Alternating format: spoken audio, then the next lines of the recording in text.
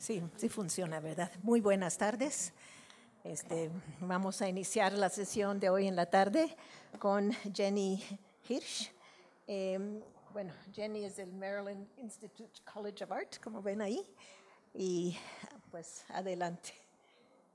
Okay. Thank you, and thank you for the invitation. Encountering British filmmaker Steve McQueen's installation Charlotte of 2004 demands a lot of its spectators. The glowing red 16mm short comprises a 6-minute, discomfiting close-up of iconic British actress Charlotte Rampling's eye and the surrounding soft flesh of her lid, intermittently manipulated by the artist's own indelicate finger that continually threatens to probe the surface of her eyeball. The installation, haunted by the rhythmic movement and rattling sound of its slim but imposing anthropomorphic projector atop a pedestal, along with the film's subject matter itself, sets up a series of complementary and contradictory impulses about film, the physicality of the medium, and its capacity to affect spectators' senses and emotions. In a work that fuses the tactile with the visual, male aggression with female submission, youth with old age, corporeality with flatness, and the organic with the mechanical, McQueen conflates a series of binary oppositions that not only rehearse a series of metaphors connected to the eye and the camera, as well as looking at images in general, but also self-reflexively interrogates the experience and medium of cinema itself, all the while taking the spectator on a historical journey through iconic cinematic moments that is itself a tour de force. But before thinking through how the formal dimensions and thematic concerns of the installation pose a series of deeper questions about cinema, I should first contextualize McQueen's lesser-known work by parsing the film's allusions to a number of key works in film history. Outside of art history, most people have come to know McQueen through his acclaimed feature films of the last 7 years. McQueen received critical attention for his 2008 film Hunger, starring Michael Fassbender as Bobby Sands, who led the second IRA hunger strike in 1981. His 2011 film Shame, also starring Fassbender, which chronicled the sexual addiction of a New York businessman whose sexual potency was undermined by emotional intimacy. And most recently, his 2013 Academy Award-winning 12 Years a Slave, which is a filmic adaptation of Solomon Northrop's slave memoir published in 1853. But despite his rapid climb to success in the more general public sphere, McQueen has continued to make smaller-scaled filmic works, as evidenced by his beautiful 2-channel, 30-minute film Giardini, commissioned by the UK Pavilion for the 2009 Venice Biennale, and his more recent 2014 2-channel video piece Ashes, a poignant memorial to a young man who lost his life as a result of drug lords and poverty in Grenada, from where McQueen's own parents hail. Charlotte is part of a more intimately focused series of works that take up similar issues of power, violence, and social structures in which they operate. But at first glance, Charlotte recalls a number of feature films and artworks. With the title confirming the film's subject name, the work's focus on Rampling's vulnerable, aging eye readily conjures the British actress's roles as a quintessential victim in 2 often linked Italian-made films about Nazism. First, in her role as the deported and eventually executed at Dachau young wife of a leftist German who resisted the Nazi politics to which the rest of his family, driven by greed, succumbed in Luchino Visconti's The Damned of 1969. And second, perhaps more famously, as the survivor of an abusive sadomasochistic concentration camp-era relationship that ensues again after the war in Liliana Cavani's controversial The Night Porter of 1974. In both films, actor Dirk Bogarde plays the stock, malevolent counterpart to Rampling's innocent, weak, and helpless characters. In this shot, one sees just one example of the prodding, poking, and otherwise phallic gestures that Bogarde makes throughout the film in scenes with Rampling that are supposed to depict scenes from during the war and later as they reenact their relationship in 1957 Vienna. McQueen's finger, which hovers over and around, just skirting Rampling's eyeball, instantly alludes to such threatening, penetrative moments in Cavani's film, which, much to the chagrin of ethical voices like Italian writer Primo Levi, explore the dynamic between victim and perpetrator as if the two roles are two inextricably linked sides of the same coin that fuses two equally willing participants. But at the level of composition, the film immediately recalls two other important works. Most obviously, it echoes the scene in Luis Buñuel and Salvador Dali's 1929 surrealistic exposé Un Chien Andalou, 1929, best known for its infamous close-up shot of an eye sliced by a razor blade. Yet the menacing exploratory movements of McQueen's chubby finger also recall Vito Acconci's Pryings of 1971, the video recording of a performance at New York University during which the artist repeatedly grasped and restrained his then-girlfriend and performance partner, Kathy Dillon, as he attempted to pry open her eyes with his own indelicate fingers. Shot to include fuller views of their bodies than we had seen in McQueen's film, Pryings captures a bodily power struggle between the sexes whose ultimate goal, at least for Acconci, was to make her see.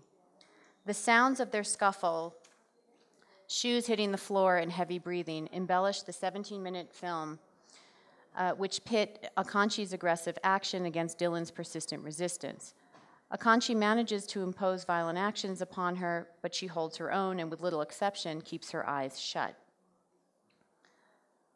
In Charlotte, however, Rampling is a more passive recipient of McQueen's prodding gesture, which seems to be set on a less equal playing field. Here we witness a slower, more deliberate series of manual, inquisitive gestures. Rampling's aging, less elastic skin sticking in the positions into which McQueen has directed it, as if soft clay formed by a sculptor's hand. Charlotte thus not only stages a male-female binary, but also juxtaposes the youthful virility of the director with the tired, worn-out flesh of his subject who does not resist.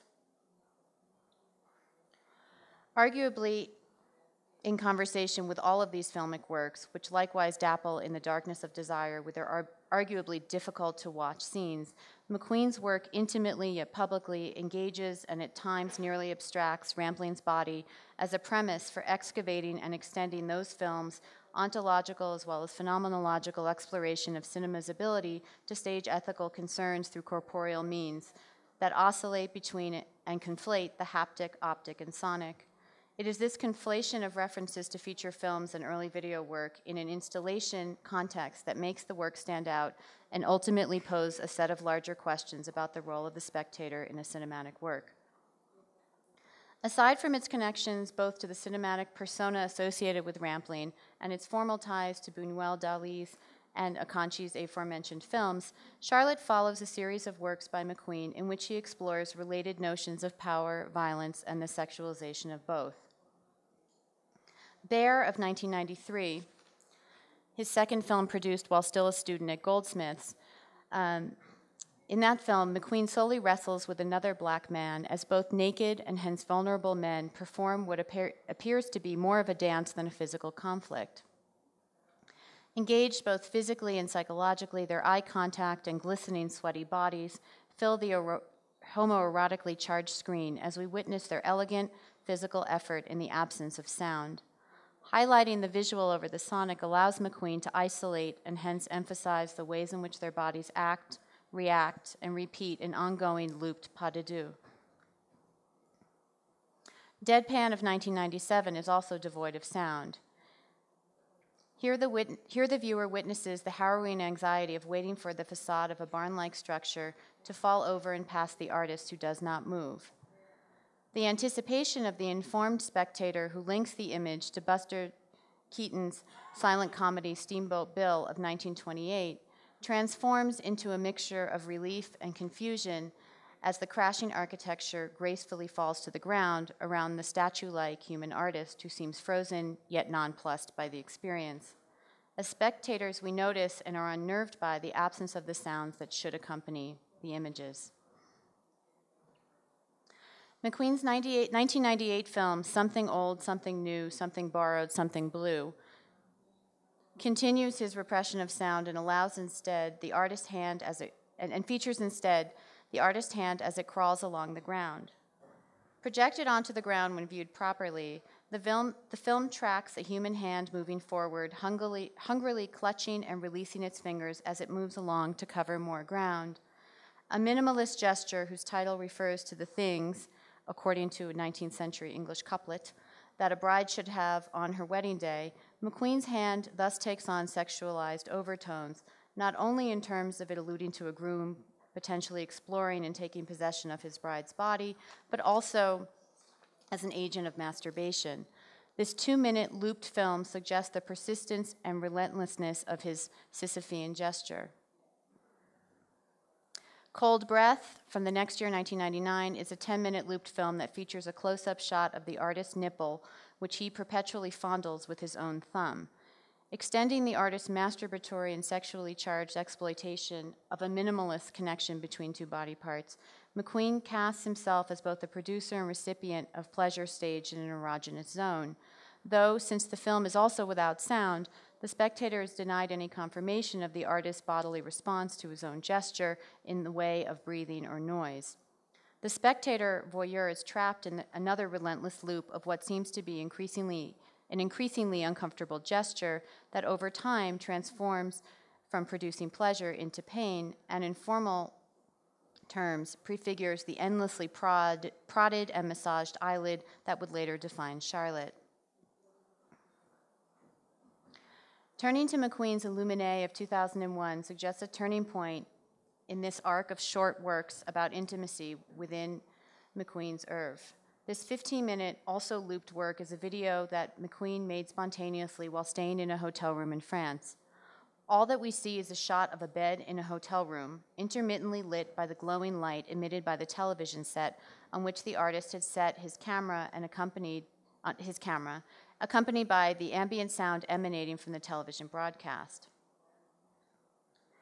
A single impromptu shot, the work oscillates between a dark room and a softly lit one, as we can barely detect the artist's body moving in and out of the frame as he comes in to lie on the bed and watch a program about the U.S. invasion in Afghanistan.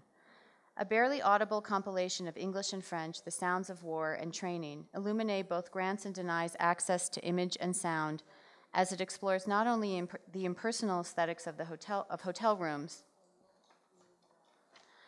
but also the predictable and perfunctory activities that unfold in those spaces. At the same time, the shot of the bed suggests a kind of potential intimacy, alluding to a work by Felix Gonzalez Torres from 10 years earlier that captures the fleeting connections and enduring memories of corporeal intimacy as registered by the indexical signs of now absent bodies. While this work memorializes two bodies rather than one, McQueen's work also attends to this body-bed relation that's universal.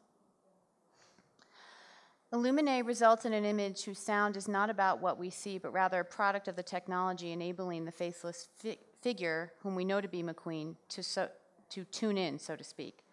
The work thus connects not only the behavior of its subject, but also with the power of the television set to transport the viewer to foreign places, always mediated by the lens, the camera, the commentator, and the broadcast. As the different components of the television program rattle on as a sort of background noise, and the images send out artificial colors of the video-produced light, the viewer's attention turns as much to the notion of the machines, and in that sense, an endless chain of technology both in the room and beyond that underpin the televising, as the person who is mesmerized by them drifts off into sleep against unfamiliar sheets and mattress, made comfortable perhaps only by the removal of the lights that might otherwise remind him of the fact that he's amongst unfamiliar surroundings. This privileging of the sound of the machine over the human subject marks a turning point that I believe lays the groundwork for what is the more philosophical and ontological as opposed to mimetic aspect about what we see in Charlotte. It was for this reason that I wanted to present a talk on a panel with the title Aesthetic Apparatus Techniques, the Material and the Sensitive, in order to put Charlotte into a broader context, notwithstanding its provocative citations of the works outlined in the first part of my talk, Or in the second part of the talk, Charlotte's position within McQueen's longer trajectory of works that explore isolated bodily gestures and the connotations they carry, as well as his exploration of sound and what Okwuem Wezer has called its evacuation in his films. As an acclaimed multimedia artist filmmaker who's worked with various types of moving and still image technology, including 16mm film, 35mm film, video, sculpture, and still photography, McQueen has produced works that not only engage viewers to contemplate carefully his chosen medium, but also, through their highly charged content, touch upon their spectators' emotions through a range of senses. Charlotte, by virtue of its execution in a dated type of film, 16mm, alludes to an arc of film and video work that stretches from 1929 to 1974, thus simultaneously traveling across technological as well as theatrical ground. Like many contemporary artists, McQueen is conscious of the communal roots of cinema, that is to say the theater, where it was always perhaps uncomfortable to see certain actions, behaviors, and events in the presence of others, despite the fact that one would sit in the dark. This return to the 16mm instantiates a self-reflexive gesture that connects the work's content as well as its form to its own historical roots. By including the rhythmically rattling projector whose position on a pedestal endows the machine with an anthropomorphic air, McQueen stages a conversation between director, actor, and spectator that uses the display space of an art gallery or museum to challenge boundaries between the work of art and spectator, while at the same time probing the line between what is an art object, a sculptural installation that contains moving images, the film as object, and its generator, and what is mass media or cinema, at least by suggestion. As the image of Rampling's eye shoots across to the opposing wall, the spectator stands next to, behind, and perhaps in front of her mechanical counterpart, the projector.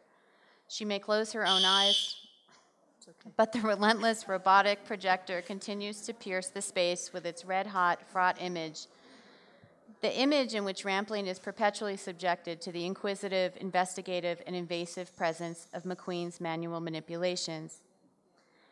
But the engaged spectator of Charlotte is, by definition, never simply a spectator of that film. Rather, her attention is forever split between the unremitting, discomforting action that appears against the wall and the distracting, automatic motions of the projector whose bodily presence threatens her as much as McQueen's finger does Rampling's helpless, tired, and aging eye. Standing rather than sitting alongside, behind, and in the midst of this orchestration, McQueen's spectator is forced to confront his insistence on the arrangement of the installation, which shifts the parameters of traditional cinema and builds in a physical rather than merely visual dimension to the experience of viewing. As one's legs tire and mind grows increasingly anxious, one's body engages in a relational connection with the projector and is drawn into the physical as well as cultural systems that work in and around Charlotte. Ultimately, I'm interested in how McQueen uses this minimalistic cinematic gesture to revert back to and emphasize older technology in order to ask poignant questions in 2004 about the ambiguous status of moving images in contemporary culture. Finally, in closing, I turn very briefly to Giorgio Agamben's notion of an apparatus as a means of considering how moving images such as McQueen's change when considered within an art as well as cinematic system, a system that is a larger network. In making Charlotte, McQueen thus seems to meditate on where cinema is now, thus posing a series of questions about where cinema has traveled and how it has engaged a singular combination of questions about gender, power, age, race, and spectatorship through its particular technological and historical trajectory, through its dual status as an art and a mass medium, as he blurs the boundaries between those two spheres. These systems encompass and engage not just the filmmaker and his viewing public, but also the larger cultural and political, and indeed politicized context of the histories of film, their reception, individual actors, and the sites of viewing. To conclude, I call your attention to a short excerpt from an interview conducted by contemporary art curator Carlos Basualdo in 2001 on the occasion of a McQueen exhibition at the ICA in London. When asked how he felt about fixed as opposed to moving images, McQueen stated the following: "What interested me about static images is that you could grab them. You could hold them. You could fix some kind of impression on them. But if the image was moving, even if it was moving only slightly, it was almost like, as I've said before, a wet piece of soap. You had to sort of adjust yourself in order to catch it. So that was my main interest, image and movement, and how both can go together to create something flexible. What I realized was that you don't need a great deal of movement to create a narrative. A blink of an eye is enough. Perhaps he already had Charlotte on his mind. Thank you.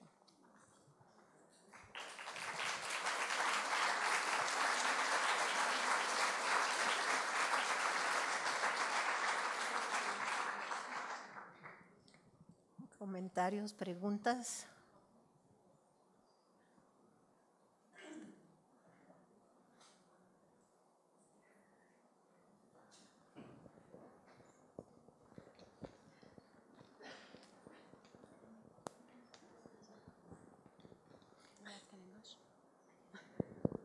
I was wondering if you could tell us about the role of race in this particular work, because it's also present in one of the movies that he got the Oscar. So could you talk about that?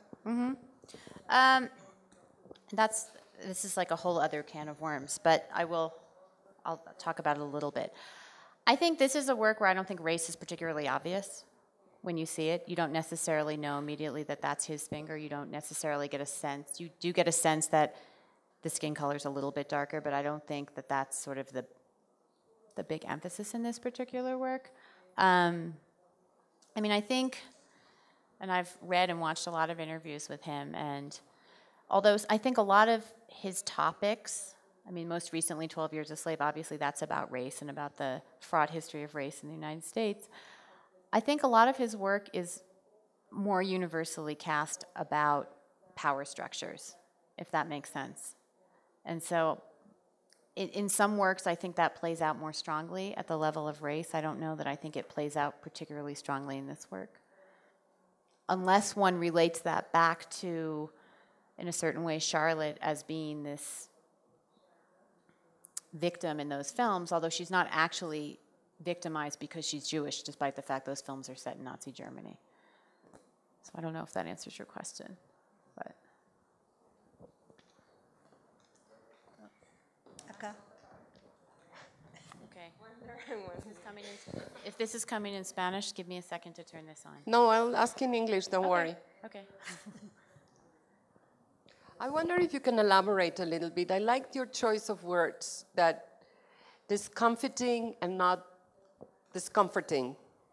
If you could elaborate a little bit on the relationship of this not fitting the spectator and the presence of the projector. You went there a little bit, but... Yeah, well, I mean, they are different words, and they're words that I have, you picked up on something I've thought about for a long time, more so in the context of a certain group of Italian films, of which The Damned, The Night Porter, Seven Beauties, there's a range of films in Italy between, I would say, 1969 and 1976 that kind of tackle fascism in a way that made them controversial films because they used non-traditional modes to do so. In other words, they either used humor, they used burlesque, they were very Baroque. And I think that that kind of exaggeration results in a kind of unnerving of the spectator. The spectator isn't ready for it. And I guess I think in this particular work, I think that McQueen really got that in thinking about Charlotte Rampling's sort of experience as an actress in those films. And I think he was able to replicate that, because when you see this, I saw this in a museum in Chicago, you feel a little bit put off by the projector. You feel like it somehow must be drowning out sound that's not really coming out of the actual image. You want that. You want to know something else. So I don't know if that helps, but the difference in the word is important to me. It's a great choice of wording.